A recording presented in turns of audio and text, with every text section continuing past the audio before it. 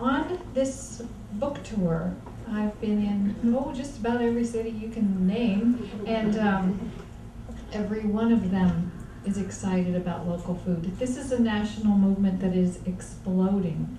Its time has come, and I can't believe we released this book into a tidal wave of interest. It was, I promise, it was a complete accident that we are trendy. It's never happened to me before. When we first imagined this project and this book, we thought that, there was no name for what we were doing. The name for it was, "What are you, crazy?" But that has changed, and it's an exciting change. I'm going to read to you, we're going to do a brief program today so that we have time for questions and answers, because I know you all have to get back to work, right? Back to the farm. Back to your farms, right, back to weeding and composting. This book is co-authored with my husband, Stephen Hopp, and our oldest daughter, Camille Kingsolver. Stephen and Camille both contributed brief chapters, brief essays that sort of sprinkle through the book, and they left it to me to make it a good story, because that seems to be the only thing I know how to do. So I'm going to read to you just some brief pieces of the book, and we'll have some, it'll be interwoven with some images of the farm that tell more of the story, photographs taken by Stephen. And then we'll have plenty of time afterward for conversation on this subject. Can everybody hear okay? Yes. I know you probably can't all see okay, but it's you're getting the better end of the deal if you can hear me. So here we go. Animal Vegetable Miracle, a Year of Food Life. A fair definition of American food is that it typically travels farther than Americans do. Our average food item covers 1,500 miles to reach us. Because of industrial farming and food transport, we're now putting almost as much gasoline into our diets as into our cars.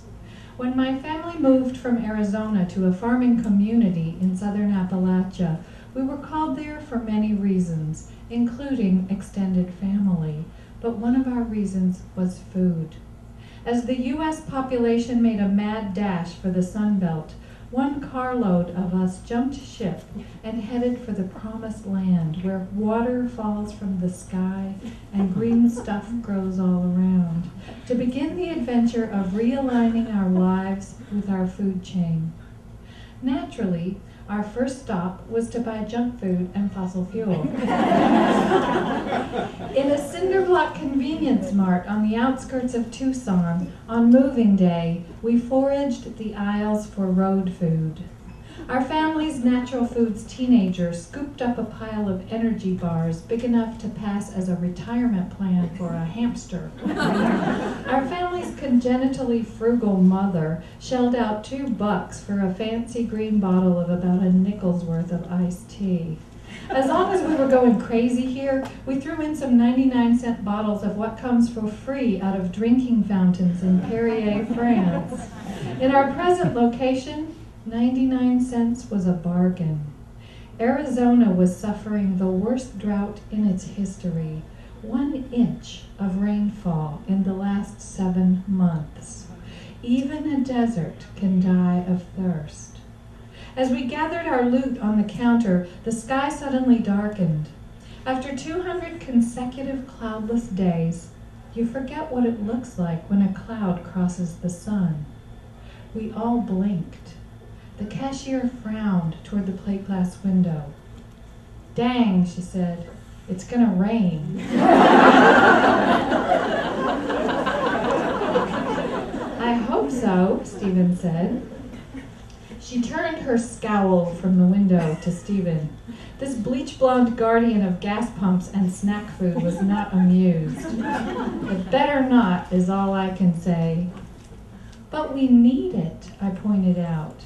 I am not one to argue with cashiers, but this was my very last minute as a Tucsonan. I hated to jinx it with bad precipitation karma. "I know what they're saying, but I don't care, she avowed. Tomorrow's my first day off in 2 weeks, and I want to wash my car.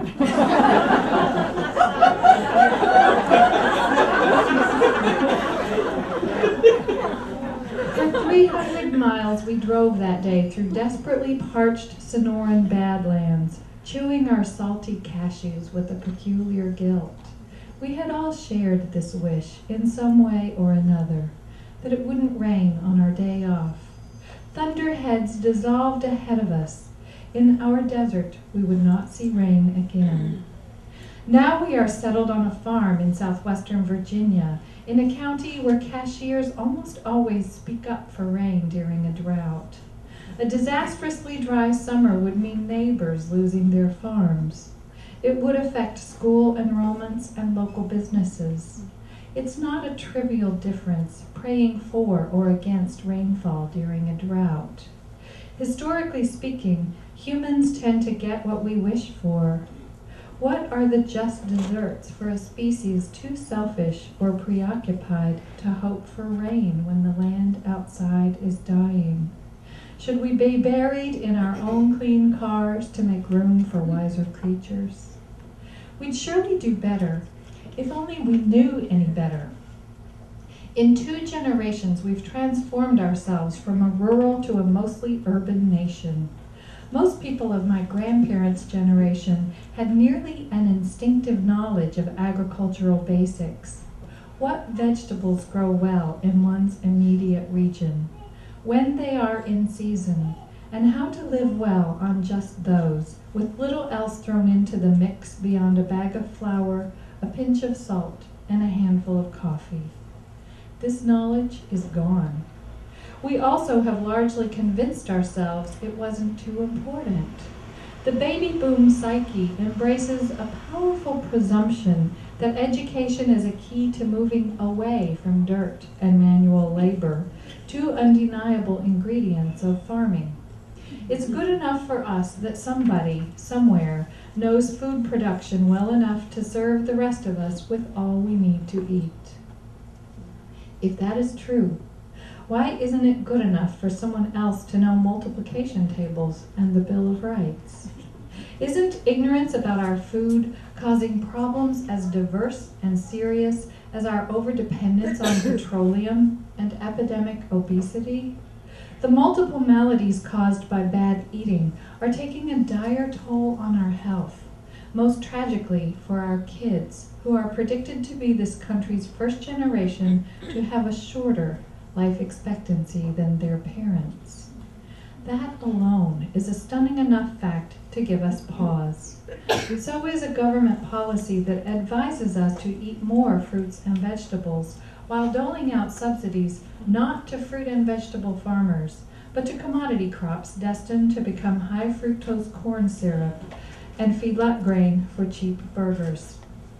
Many of us do understand that our food choices are politically charged, affecting arenas from rural culture to international oil cartels and global warming. Plenty of consumers are trying to get off the petroleum-driven industrial food wagon. This book is about how our family joined that small revolution, trying to integrate food choices with our family values, which include both love your neighbor and try not to wreck every blooming thing on the planet while you're here. Families in many other countries have food pledges hanging over their kitchens, subtle rules about cutting the pasta by hand, making with care instead of buying on the cheap. Though they also may be busy with jobs and modern life, people the world over still take time to follow foodways that bring their families happiness and health. My family happens to live in a country where the main foodway has a yellow line painted down the middle. If we needed new rules, we'd have to make our own, going on faith that it might bring us something worthwhile. This is the story of a year in which we made every attempt to feed ourselves animals, vegetables, and even minerals whose provenance we really knew. Our highest shopping goal was to get our food from so close to home we'd know the person who grew it. Often, that turned out to be us, as we learned to produce more of what we needed, starting with dirt, seeds, and enough knowledge to muddle through. Or starting with baby animals and enough knowledge to refrain from naming them.